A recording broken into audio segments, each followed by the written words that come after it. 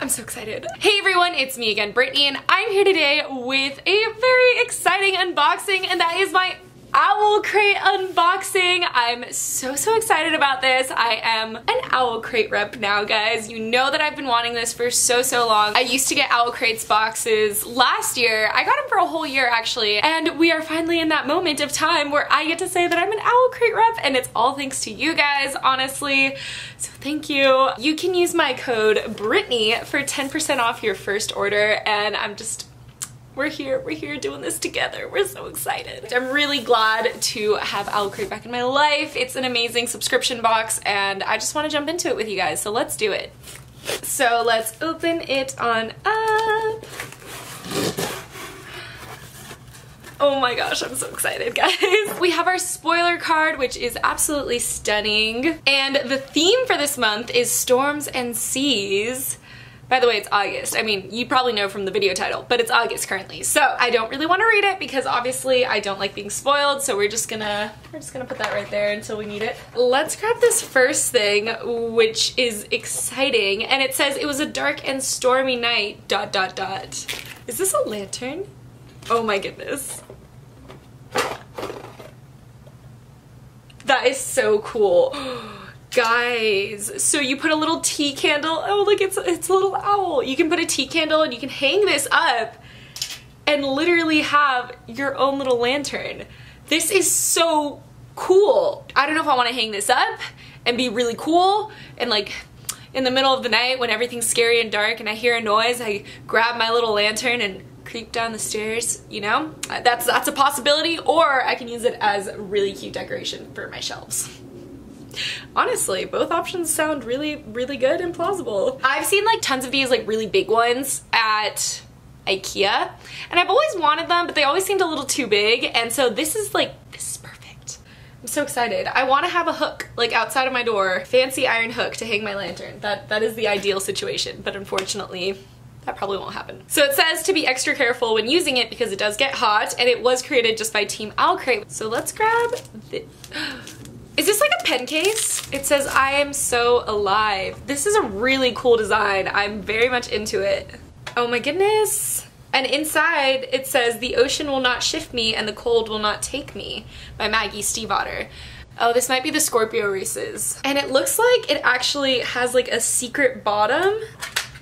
It does. This is so cool. I think it's like a pen case. And this is really fancy. I like this. I feel like I would use this more for like art brushes, or even just in general like my makeup brushes, just to take on trips because the metal case obviously would protect it. I really like this, and it's sturdy, and it has like a nice, it stays shut.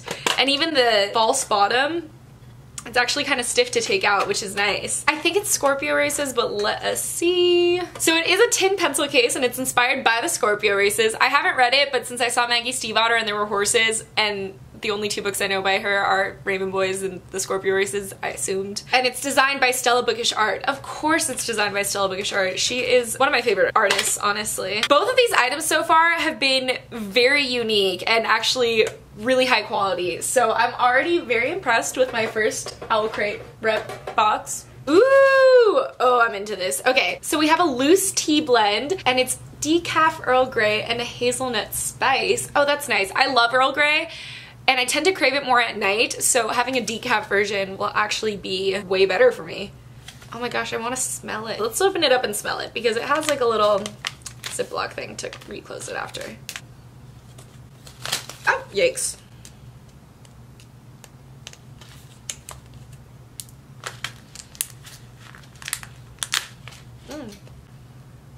Oh wow. Okay, it has like almost the refreshing quality that Earl Grey has, because Earl Grey is like a very lavender smell, but it's sweet. Like the hazelnut is pulling out. I love this. This is a nice tea. I'm definitely gonna have to try this. I've actually been in a very big tea mood lately, so this is gonna be very good for that. I know that it just got darker, guys. I felt like my camera was maybe too bright and it wasn't catching on to like some of the prints like this one, so I darkened it a little. Sorry if the lighting's all weird now. Oh, you can see that way better.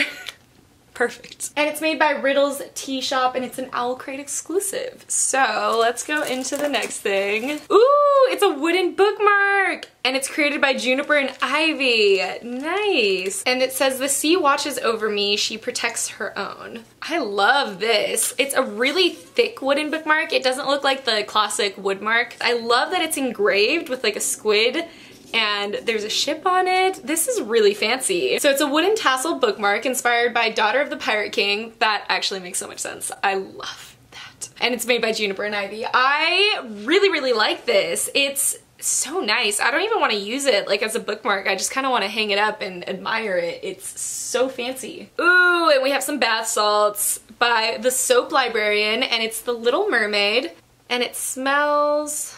doesn't say what it smells like, but it has salt, chamomile, lemongrass, orange peel, lavender, rose hibiscus, and fragrance oil. Let's sniff it. It's very light and sweet, but it's not like a vanilla sweet. It has a very like fruity sweetness, but it's also vanilla. It smells kind of like, oh, it smells like a creamsicle. I could be wrong, actually it does not smell like a creamsicle. I have no idea what this smells like, but I do like it, so there's that. It smells so pleasant. I mean, obviously bath salts were used way before bath bombs were used, but I kind of prefer them in some ways because obviously it's like a multi-use item and less chance of it getting damaged in shipping, honestly. So I'm really happy with this. I'm definitely gonna have to take a bath soon and use this and be my best Little Mermaid self. I want to do the pin at the end because I feel like book first, then the pin, because the pin is inspired by the book, so let's grab the book. Oh, I'm excited. Oh, I'm excited. Oh, I'm so excited. So I actually had requested to get House of Salt and Sorrow for my book of the month book pick, and like a problem had happened in the requesting process, and so they'd sent me a different book, and I really wanted House of Salt and Sorrow and I was very bummed about it, but now I have a copy. Oh, I'm so hyped. I don't know what they changed. We have obviously our letter from the author, and it says, once there were 12 of us, and we have a really, really cool, is it a bookmark or an advertisement? It's like a bookmark, a giant bookmark, and it's metallic, and it says, be careful who you dance with. In a manor by the sea, one by one, 12 sisters are cursed. Who will be next? Annalee lives a sheltered life at Highmoor, a manor by the sea. With her sisters and their father and stepmother, once there were 12, but loneliness fills the grand halls now that 4 of the girls' lives have been cut short. Each death was more tragic than the last. The plague, a plummeting fall, a drowning, a slippery plunge, and there are whispers throughout the surrounding villages that the family is cursed by the gods. Disturbed by a series of ghostly visions, Annalee becomes increasingly suspicious that her sisters' deaths were no accidents. The girls have been sneaking out every night to attend glittering balls, dancing until dawn in silk gowns and shimmering slippers, and Annalee isn't sure whether to try and stop them or to join their forbidden trysts. But who, or what, are they really dancing with? When Annalee's involvement with a mysterious stranger who has secrets of his own intensifies, it's a race to unravel the darkness that has fallen over her family before it claims her next. That actually sounds so cool. Okay, I knew it was something about like a house on a sea and there was like sisters dying and that was about it, but this is so my alley. I know that it's fantasy, which is really cool. I love fantasy, and I'm just really freaking excited. I'm so happy that we got it in the box. I think that what they changed is the actual cover is more like a cool toned, like bluish gray, and this is more of a teal. You probably can't tell. I really need to fix the settings in my camera because they've been weird. Sorry. But it's more of like a turquoisey situation, but in the camera it looks way more blue. And let's grab the pin. Oh my gosh, that is so cool. So it was designed in collaboration with Laser Brain, and it's this awesome tower with like tentacles coming up.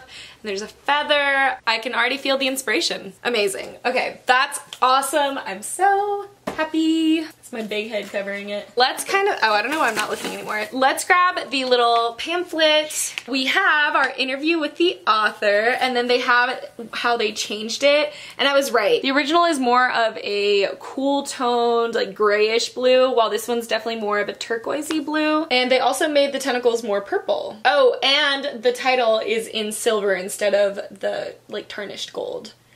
I like it. It's a simple change, but honestly the cover was already perfect, so there wasn't that much that needed to be changed, you know? A fun little crossword puzzle. We have an interview with the Soap Librarian, which is the person that made that amazing smelling bath salt.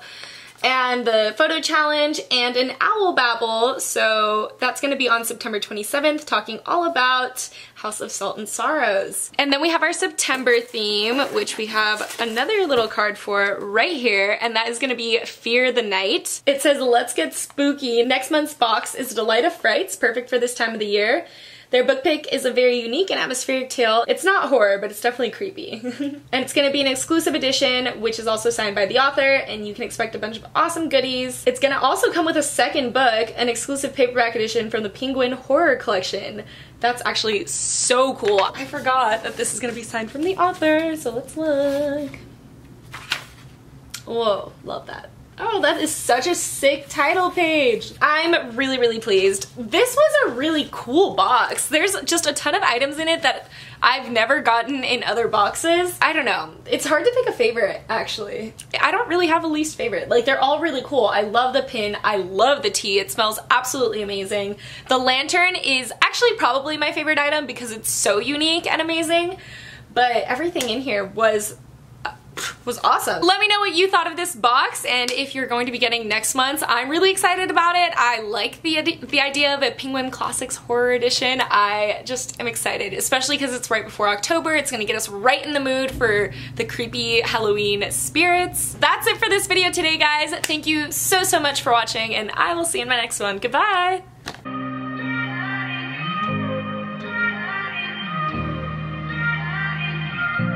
What beauty